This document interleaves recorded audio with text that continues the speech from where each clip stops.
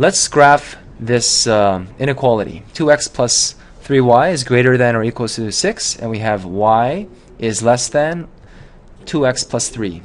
The first step is to actually rewrite this using our basic line equation.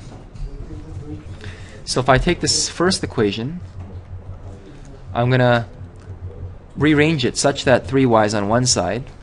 I'm going to move the 2x over on the other side, so we switch the signs. When you subtract both sides, we end up with that, and this is a plus 6 that stays on the same side. And then we divide everything by 3. So we get y is greater than or equals to negative 2/3 x, and then plus 6 over 3, which is the same thing as 2. So this is a nice, similar to a line equation, except we have a greater than or equal to sign. What does that mean? So if we have a nice graph, this is the slope. The coefficient of x is the slope. Negative slope means it's going downhill from left to right.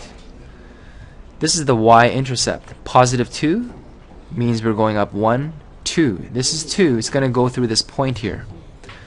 So a negative 1 slope is 45 degrees this way. So negative 2/3 means it's a little bit steeper. So I'm just going to guesstimate around here.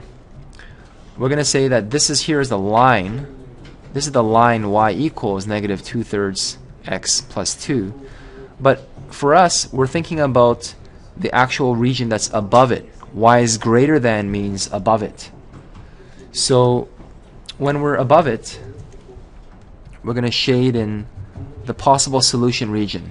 The solution region is an actual area which extends on to infinity. So this whole yellow area is legit.